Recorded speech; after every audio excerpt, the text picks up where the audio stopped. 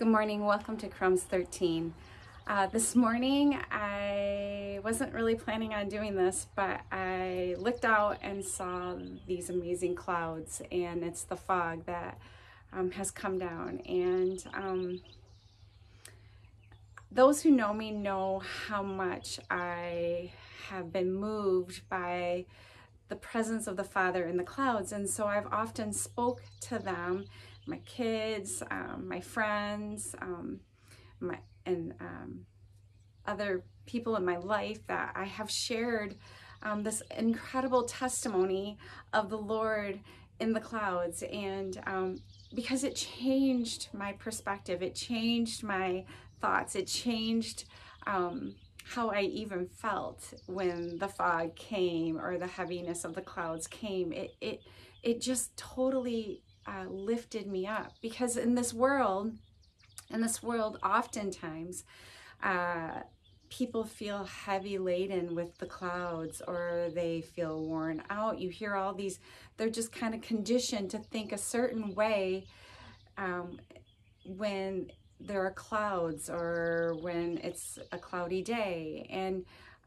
so I wanted today to share what excites me because of what the Lord revealed in Scripture to me. And I pray that you will actually take and go and look at the clouds in Scripture and see what the Father wants to show you. Do a word search. You'll be surprised. So the clouds were always, in the very beginning, like the Lord revealed His power, His presence, in the cloud of His presence on the mountain with Moses. He revealed the power of His presence when they had a traveling tent, and that was their temple. And so when they would go in to the Holy of Holies, the cloud of His presence, like the fog, would come and rest on that tent. It would just fully embrace, and people knew that the Lord was there. His Spirit dwelled there, and He was meeting them within. And so when the cloud of His presence, it was a cloud that led them out of Egypt during the day, and then fire that led them at night. And you know, that's in and of itself just a complete miracle, that they followed a cloud during the day to their freedom out of slavery, and then at night followed a fire that led them, like the Holy Spirit. And the power of the Father is so remarkable, and His presence is so amazing. And so today, this amazing fog, and what's incredible, you can probably hear the road behind me, but you can't see the cars.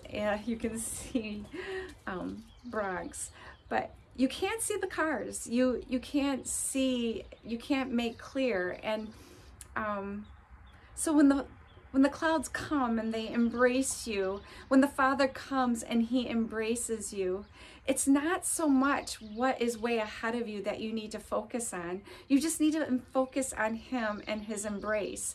You just need to focus on what step He has right in front of you, and know that He's embracing you. He's encamped around you. In Psalm 34:7, it talks about the angels of the Lord encamp around you, those who fear the Lord. And He wants you to experience His presence. He wants you to know His truth. He wants you to move in His goodness and have peace also, like His abundant peace.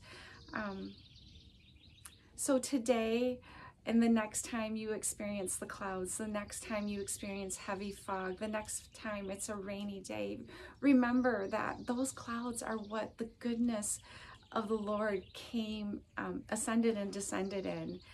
It's the goodness of the Lord and His presence that He came and always met them in the clouds. And So don't let a worldly perception, don't let a worldly perspective rob you of a godly truth as far as the clouds are concerned. And let him meet you in the clouds. Go dive into scripture and let scripture mark you in the truth of the clouds of his presence. He spoke also that there's the great cloud of witnesses. I believe that's in Hebrews 12. You know, those who have gone before us in the cloud of witnesses interceding for us. I mean, Jesus is the great interceder, the great mediator for us. And that's why you need him, because you won't be able to stand before God Almighty without him.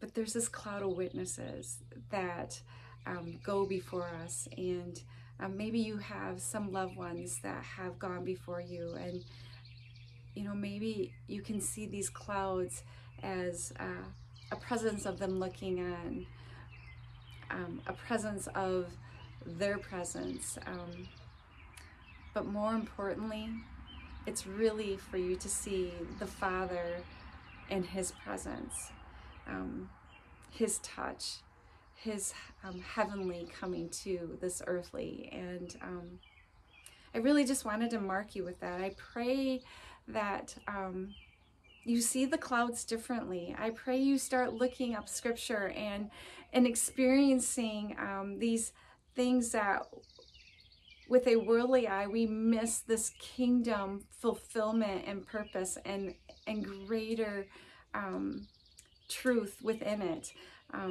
So today, this beautiful fog, I just let it embrace. I'm just gonna go take a walk in it and just let it embrace me as the cloud of his presence embraces me and holds me close. And I just pray that you allow the cloud of his presence to hold you close. Take the step before the one just directly in front of you. Don't get too concerned about what you see way out ahead, even if you can hear it. Don't get too concerned about that, because the Father wants you to be present in the moment in which you're in and has intentions for you in that moment. So I pray this blesses you. I pray that you look differently. I pray that then you just experience his presence wherever you are and seeing his truth in this great creation. And let him embrace you today and every day after. With that, we can't wait to meet you at his table. God bless your day and wrap you up. Have a great one.